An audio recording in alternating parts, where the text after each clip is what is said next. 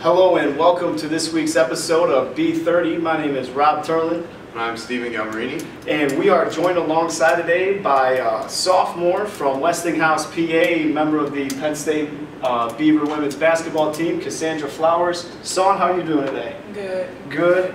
All right, now you guys repeated as conference champions this year. So how does that feel? It feels good. Actually, in high school, I had a three-peat. Good. So we won the championship back to back. And like this experience made it even better. Do you, now that three-peat you had in high school, do you feel like this team is capable of that three-peat? With now you guys were young this year. Yeah. Definitely. You know, you guys were very young, so you have basically your whole core coming back. How do you feel about next year? Well, over the season, like in the beginning, it was kind of rocky. You know, then we picked it up. We came together as a team, and I feel like next year we're going to come back even stronger, and we're definitely going to win championship again next year. Three-peat? Yes. All right, good. And now you went to the national tournament, but you guys lost in the first round. What are you gonna take away from that loss and carry that for next year? That we have to push harder, I guess. Like we were like we were battling back and forth throughout the entire game. We had a lead up on them. Then like they came back, and I feel like we should have just ran the ball more, basically. But I mean, we did okay. Like I was just happy we even made it to nationals. So. Yeah. I mean, that's good. You know, repeat. Hopefully, going for a three-peat. You know, got to get that national title though. So I got to bring it back to Beaver. And what are your plans for next year? Are you going to stay here, or what are you doing? Next year, I'm returning. You're returning? So the team's going to be looking good then, huh? Yes, looking great. And Gelmo? We'd like to take a second and mention that our producer, Dante Massey, spent some time up at State College working for Thon, and we're going to show you some of his work up there. And after the Thon clip, we're going to be interviewing Roger Roden, senior for the Penn State Beaver men's basketball team. But first, Son, thank you for joining us today. All right, have a good one, and good luck next year, all right? Thank you, I appreciate it. You're welcome.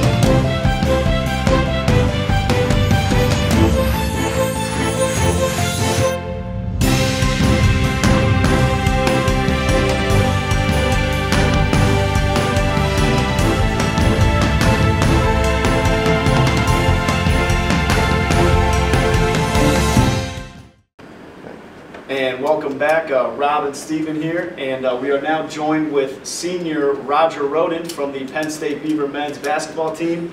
Raj, you guys lost to Mont Alto in the conference tournament. What did you take away from that to the national tournament, which you guys came in second place, the runner-up?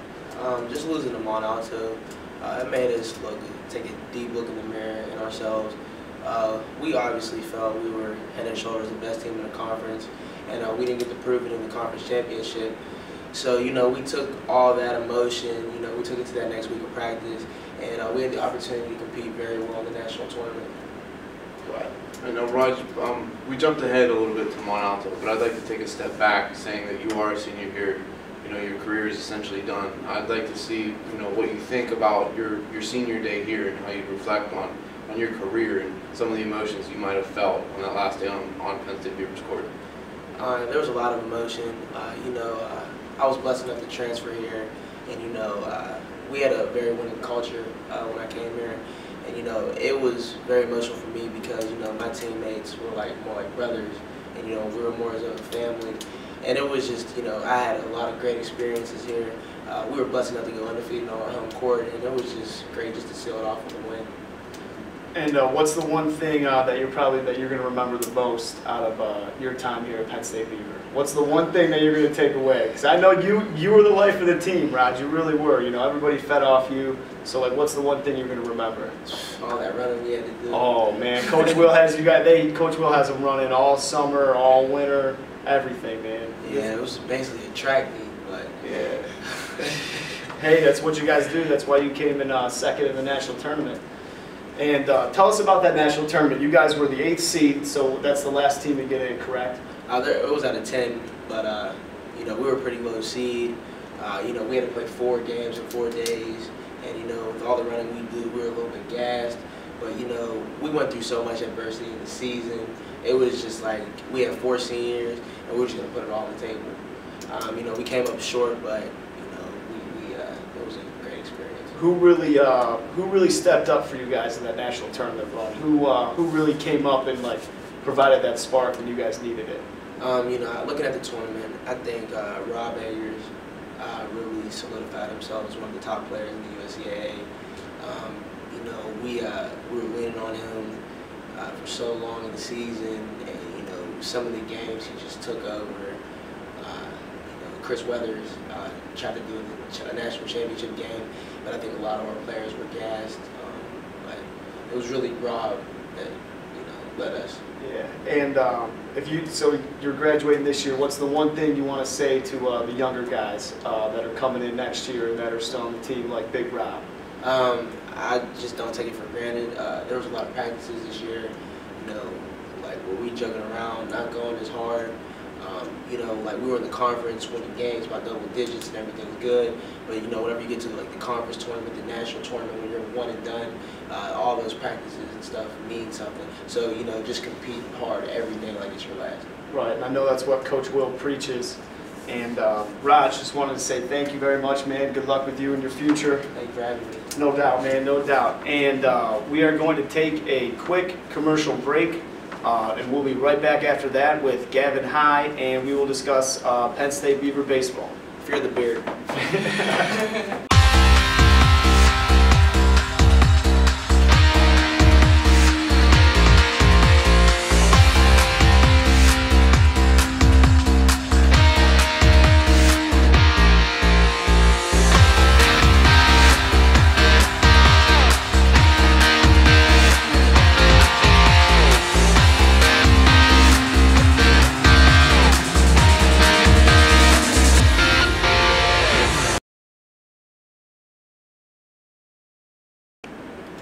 And we're back, Rob Turlin, Stephen Galmarini, and we are now joined with a freshman on the baseball team, Gavin High. And Gavin, how you doing today? Not too bad, guys. How we doing? We're doing good. Now, Gavin is a freshman on the baseball team.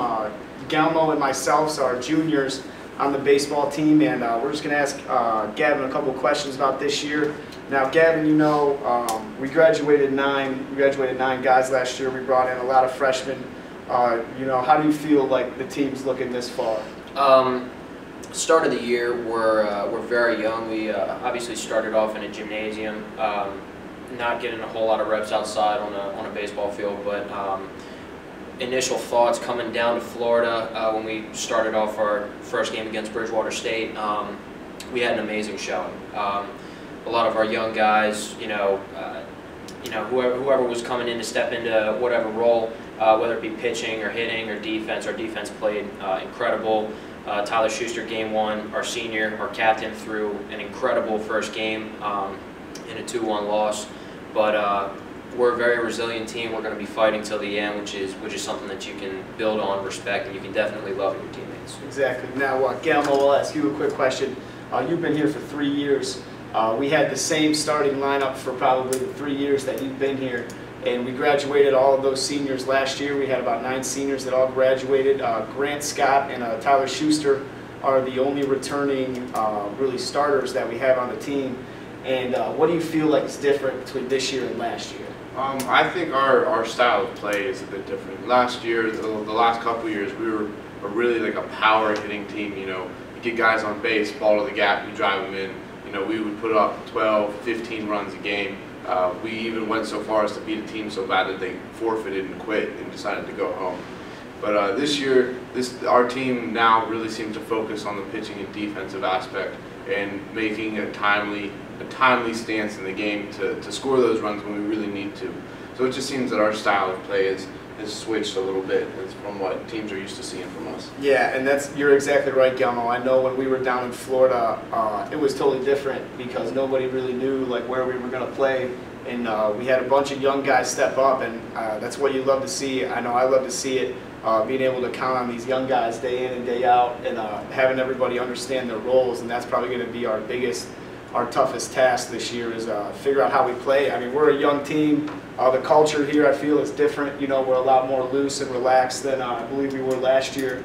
You know, like how do you feel about that, Gav? Obviously, with a young team, you need to rely on who your leaders are, and you know, with who step up and who perform when it matters most.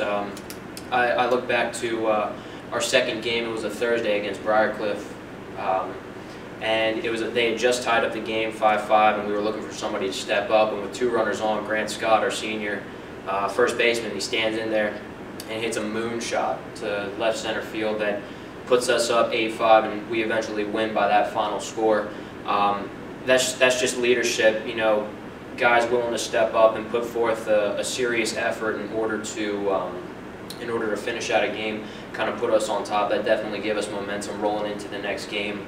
And it's that don't quit factor that especially we as young players need to understand. You can't quit going into any game, no matter how bad the score is, whether we're winning by 20 or losing by 20. Exactly. And Gelmo, what do you got to say? Yeah, it's just basically Gavin really hit the nail on the head there. It's, you know, we got a lot of young guys who are impressionable, and they need to see, you know, this is a different game than what we played in high school. Guys got to step up and show what they're worth on the field. You know, the gym's one thing, but between the chalk, that's another. Yeah, I mean, we are very young, and people just need to understand their roles, and I feel like down in the spring, like people establish themselves with their roles. Like Gavin here, he's a freshman, came in, did an excellent job behind the plate, excellent job in the field, even pitched a little bit, did a great job getting out of a jam. And Steve over here came in and probably had the best Florida pitcher for a pitcher that I've seen since my 3 years of being here. Came in and locked everything down. Didn't matter. I know you came in, was there one time, bases loaded. Gelmo comes in, bases loaded, 1 out, gets the next 2 guys to get out. We get out unscathed. So that's just something that we're going to have is these young guys stepping up and knowing their role and being unselfish. And I know that's something that we've worked on in the fall, is just having that team camaraderie. And I love it. I really can't wait to see how far we can take this team, because we really don't know what we're capable of yet. But we're all ready and we're all ready to go. And that's the same, we're going to lead into softball a little bit now, and that's the same with the softball team. You know, the softball team's young this year. They graduated Corey Fryermuth, the pitcher for last year, so they're looking for some pitching this year, but they are solid defensively, and they're like us, just trying to flip people around. They really don't know what their lineup's going to be yet, but they have players that can play at every position. Yeah, I mean, I know me and you traveled last year to the conference tournament, and we saw what the team had, and, you know, they really put it to some of the other teams out there. But there's, you know, a little bit of a turnaround in some key spots, such as pitcher with the loss of Corey Fryermuth, that, you know, the team has some questions that need to be answered, and we'll see how they do that this season. Exactly. Talking with some of the softball players, I was able to get a sense of little bit of a struggle when they went down to Kentucky. They obviously battled. They obviously played their hearts out. They wanted to succeed as much as any athlete would ever want to, and that's something that you want to see. You want to see that fight in a truly young team. And much like the baseball team, a lot of moving parts on the defensive end. A lot of players transitioning into certain positions that they would not normally play. But that just shows you how versatile the softball team is going to be this year, and how exciting that they can potentially be once they find the right parts in the right spots. Exactly, and they have great leadership. I know Rachel Burrell, Nicole Bowersox, Lauren Peer, they've all been here for a while. Rachel Charlier, they've all been here for a while, and they know how to get things done. You know, they've been to championships. They won. I think they repeated last year. So they're looking to come back and three-peat this year. They just need to find that pitching, but other than that, they should be pretty solid. A couple All-Americans in Nicole Bowersox and Lauren Peer coming back, so they should have a great season this year. Yeah, I expect them to really build off of what they did last year. Although they do have those question marks there, they still are going to, I think, really put it to the rest of the conference and show that everyone else what they got. Yeah. And you know, hopefully, you know, we as baseball players and them as softball players, we're obviously pushing for them to do the best that they absolutely can. I know from the baseball team over to the softball team, you know, we give them as much support, our full support as much as we possibly can. You know, we're one school, we're all pushing for Beaver, and we know that they're going to make some noise here in the conference, and they're going to do real well once it comes to game time. So best of luck to them for the rest of the season. And, you know, Gavin, you touched up on something about the support around Penn State Beaver, and all the athletic teams support each other. I mean, we all hang out with, like, every sports team here. The basketball team, I know. The baseball team, we're always in the front row for all the home basketball games, and they're always helping us out in the gym or cheering us on as well. And same with the women's basketball teams and softball teams. You know, it's a great community here at Penn State Beaver, and I mean, you being as a freshman, like, how do you, like, coming into that, how is that environment for you? You know, you would think it would be something a little different. You know, there'd be some egos. You know, certain people don't get along with other people. But in reality, when it all comes down to it, we're all playing our sports. We're all rooting for the same school. It's something that seems to be very rare once you get into your sport. Obviously, you've got your friends and your family. With whatever team you play for, but if you can find friends outside of the sport that you play, Beaver has grown as a community immensely, which has been absolutely great, especially coming in as a freshman. A lot of people to hang out with, a lot of great, high character, high moral people to be around. Yeah, I think Gavin really hit it right there on the head. I mean, we are Penn State, so that's about that. Yeah, that is that. And we just want to say, Gavin, thank you very much for joining us. Thank you. And that will do it for this week's episode of Penn State Beavers B30. Once again, Rob Turlin joined alongside me, Gavin High. Stephen Galmarini. And Stephen Galmarini. Wishing everybody a good day, and we will see you next week. Thank you.